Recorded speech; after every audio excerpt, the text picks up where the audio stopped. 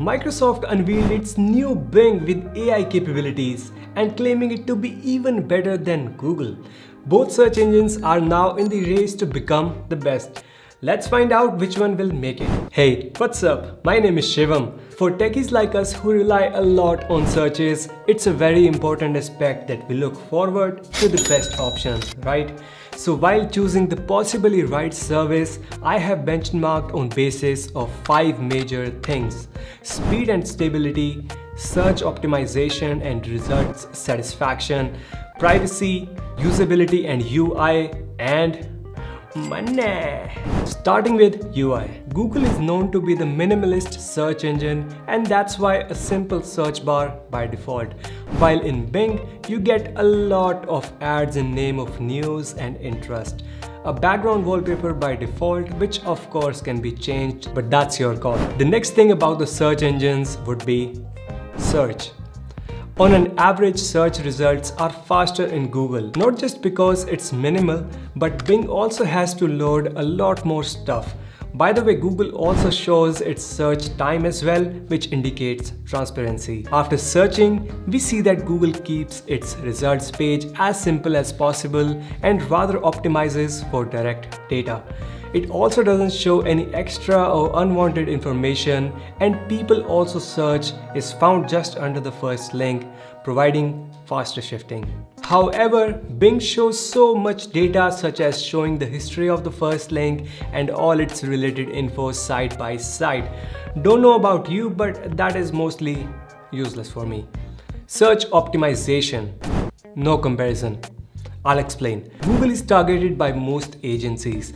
Most people optimize their websites on the pathway of Google for better ranking, and that's why more competition arises. Although it applies filter and restrictions a lot, so it's tweaked. But I found that it's much more easy in Google to find the required results, as reputed ones are ranked higher. Another reason for differences in presentation of results is that Bing uses social media signals more, like how many times the article got shared or is available on social media sites, etc. In all this, I still like the fact that Bing keeps focus on .gov or .edu domains and prefer those above. That's a great thing. This was for computers or desktops, but what if I say Google optimizes sites more for mobiles now? Better results for good-looking websites on phones. Okay.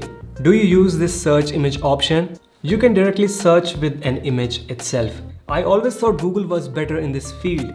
Even that's true now. Google did lag behind till 2017 to 18, but now it's superior as it displays and searches for as close as the image possible. Also talking about the advantage of its OCR tech. I just talk about Google image search, but even in indexing for different types of image formats, Google is the king. Bing also doesn't have a books or scholarly articles options in its search bar, just like the finances bar. However, I don't know how much difference it makes for you.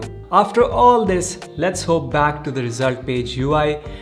Do you see this icon here? A bulb. This feature is really good. I'm loving it. Helps in saving extra reading time to find out the content inside of a website. However, it's done by AI, so might be good for reading purposes, but it does not show exact or most relevant details of the page. Oh, did I say AI? This is a new race between both, and it started after Bing introduced ChatGPT integration with its search engine, following Google implemented Bard in a rush. Let's compare. Or should I just say let's talk about Bing, because Google has not put out anything substantial yet.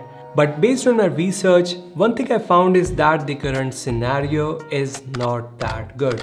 It's just for the name's sake present. We're expecting right answers like asking a 5-year-old a complex question. Its reliability is as same as that of a 10-year-old child.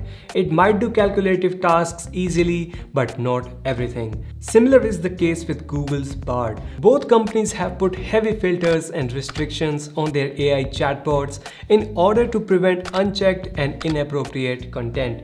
So you can imagine the level I'm talking about. Good to play with, but not to be taken seriously. Not to forget that it's just the start of a revolution. Very soon we might be witnessing a big shift. Coming to personalization and privacy, both are data companies, and of course in the name of personalization eat up your privacy.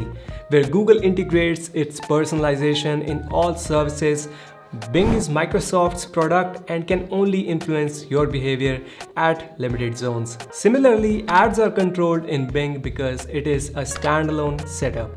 But Google, it will show you, feed you, keep dressing its ad everywhere possible in all your apps, phones, website, and any point where you use internet. Coming towards the last part. Money. Google offers you nothing in return of letting you use so much of their vast services. However, if you are a searches person and a big part of your day goes into searching and surfing, then you might earn a couple of bucks as well. Maybe a pizza every week just for using Bing, as it offers you an option to join their rewards program and you can earn points each day, which then can be exchanged for coupons at different sites. This was the whole video from my side. I still think Google is at par with Bing and might not lose the battle in the near future by any chance. But at the same time, we know that Bing is getting better with each update. Users are jumping on it after the integration, and even its reward program is luring people very well. Which one would you choose? Don't use comment to tell. Let me know by likes.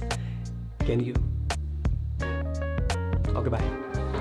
You can also try this amazing browser from here, or you can check out the most recent video here. That's it for today. Like, share, subscribe. Stay safe. Bye-bye.